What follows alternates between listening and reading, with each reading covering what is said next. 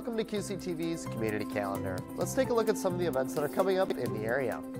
If you're a local business owner who wants to network with other community members, be sure to attend Champlin's Business Connection event Thursday, October 24th at the Mississippi Crossings Event Center. This event begins at 7:30 a.m. and is a great opportunity to meet other local business owners. Anoka Halloween is finally here, and it's been a busy, spooky weekend. The Big Parade of Little People kicks off the festivities on Friday, October 25th at 1:15 p.m.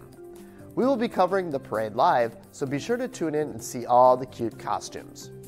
The annual Gray Ghost Walk/Run begins at 12:45 on Saturday, October 26th.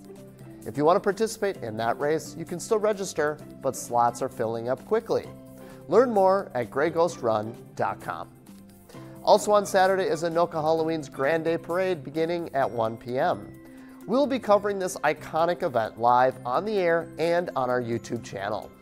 QCTV has also been named this year's Anoka Halloween Honored Business Partner, so be sure to watch us in the parade. Send us your pictures by using the hashtag Anoka Halloween to be featured right here on QCTV. Finally, the Anoka Halloween Royal Ambassador Coronation will take place at the Anoka High School at 6 p.m. on Saturday night.